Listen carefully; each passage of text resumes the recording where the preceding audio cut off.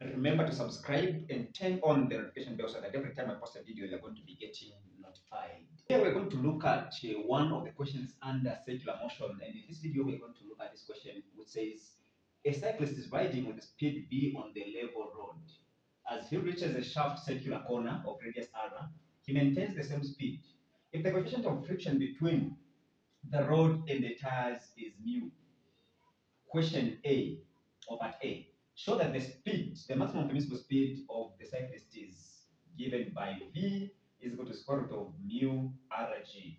Then B, if the cyclist's speed was 20 kilometers per hour, radius of the circular corner is 15 meters, and the coefficient of friction is 0.35, show that the cyclist will skid away. So this is the question that we're going to consider looking at in this video. So here we have been given this scenario where there is a level road and there is a car that is coming, and as it comes, there is a sharp circular corner. Then the question demands us to show that the maximum permissible speed, as he negotiates that corner, the maximum permissible speed is this one. So this is what we need to show. And then we need to show that if he's moving with this speed, can he skid away? So these are the two questions that we're going to consider here. So as he is moving, as he is negotiating the corner, so we have the radius, which is 15 meters, then mu, we have 0.35. Okay. Then here, we have two forces. We have, as he is negotiating a circular corner, there is an aspect of the centripetal force, which is given by mv squared over r. So this is equation number 1. We can call this as equation number 1.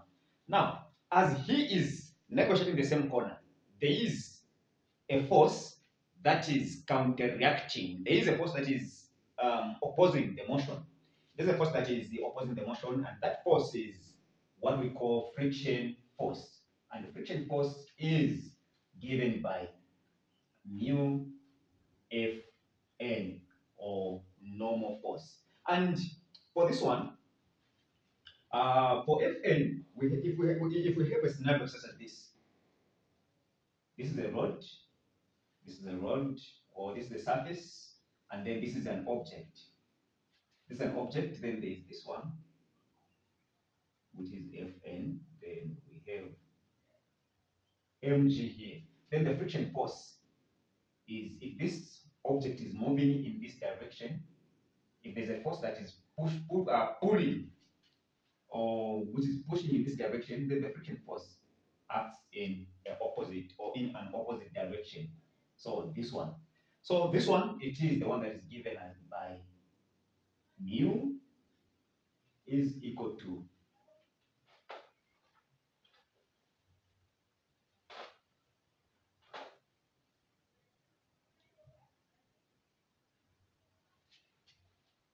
so this one, let me erase the first part, is given by mu Fn.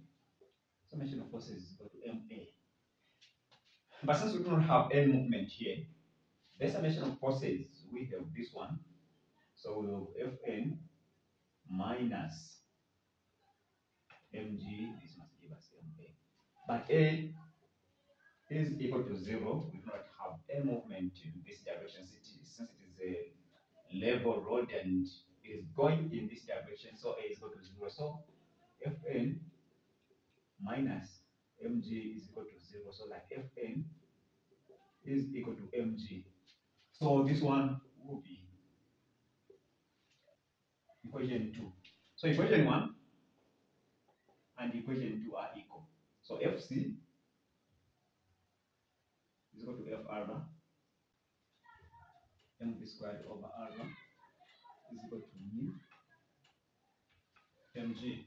But since we want to have to just remain with the b, we can multiply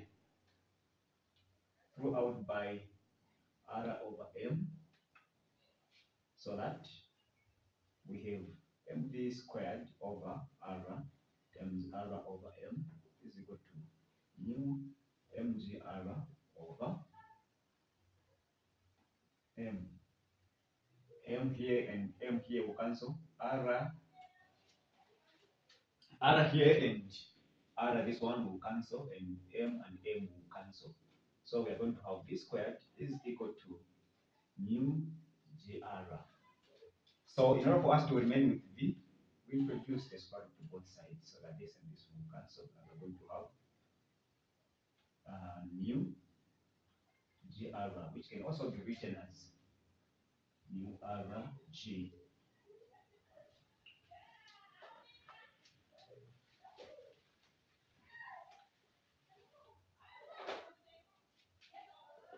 Therefore, the maximum permissible speed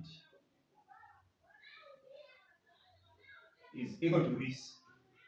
So from this point, so this we know that this one is equal to this. So now let us proceed to find the second part, which says if the cyclist speed was 20 kilometers per hour, radius of this, then find show that this is. So we have this one. If so, this is part A. Part B. Part B, we have a scenario where we know that Vmax, the maximum permissible speed, is given by mu Rg, of which we know that mu is equal to 0.35, then R is equal to 15 meters, G is equal to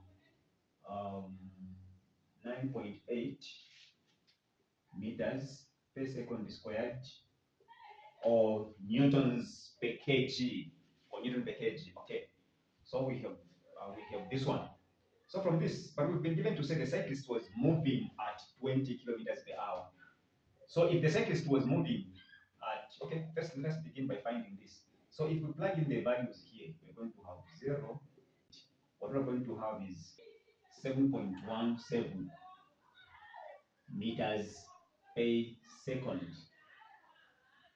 So this is the maximum permissible. This is the maximum permissible speed. Now, if it's moving at 20 kilometers per hour, if it's moving at 20 kilometers per hour, so we have speed, which is 20 kilometers per hour. So we can convert this into meters per second. 20 kilometers, we have 20,000 meters over 1 hour is 3,600 seconds. 3,600 seconds. So this and this will go, this and this will go. This one, 36 into 200, we're going to get 5.5 meters per second. So this one is the speed is moving at. Then the maximum permissible speed is this one. Now, because of the fact that this speed at which the cyclist is moving is less than the maximum permissible speed, this cyclist will not skid away. Thank you so much for watching the video.